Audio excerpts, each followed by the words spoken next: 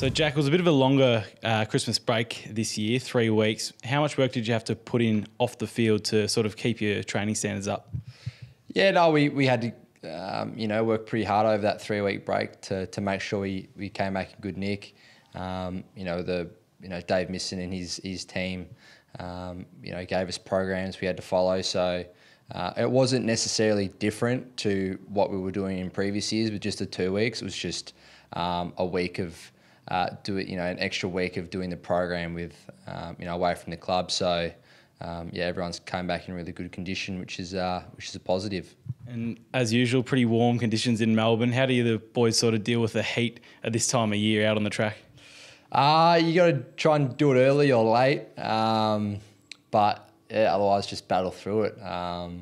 It provides a good opportunity to test yourself physically and mentally. That's a lot of teams are going up to northern Queensland to do their pre-season camps for that reason, is the heat. We're going up to Maroochydore at the end of the month, so it just provides a good opportunity to add an extra level of stress to the body. But if you want to escape it, you just got to get up and do it a little bit earlier.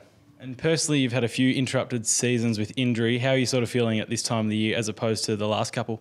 Yeah, feeling really good, and I'm definitely further advanced this pre-season than what I was in previous. So I'm still in rehab, but I'm starting to put consistent, 8 kilometre sessions together, which is really good. I don't think I was even running at this point last year. So I've probably been putting together those sessions, a week previous to Christmas. So I'm now, coming up to a month of having a good solid training block, which is exactly what my body needs. I haven't had, consistent training load for a few years now. So, just keep ticking boxes and, it's doing the world of good for my feet and my body.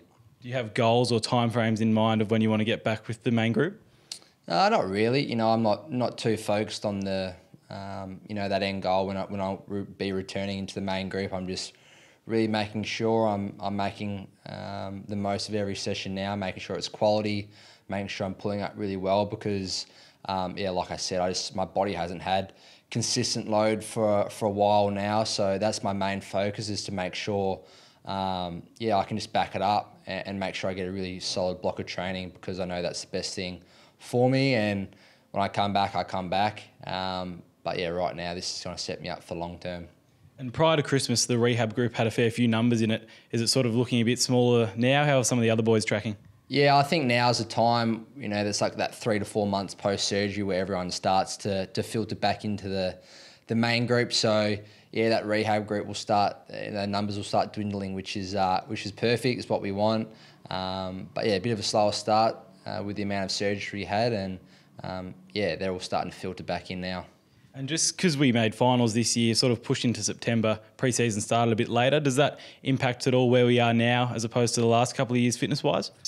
No, not at all. I think the general feeling, amongst the playing group is it's a long time pre-Christmas if you don't play finals. Like you kind of get to Christmas and you're pretty much hitting your peak, and then you're just holding on for the next few months, waiting for games to roll around. But, having gone that extra month into the finals campaign means we start a month later, and I just feel like that's given us a really good balance to the performance side of things, but also having a break and rest. I just think the timing will be perfect come games. Brilliant. Thanks very much for your time. Cheers, mate.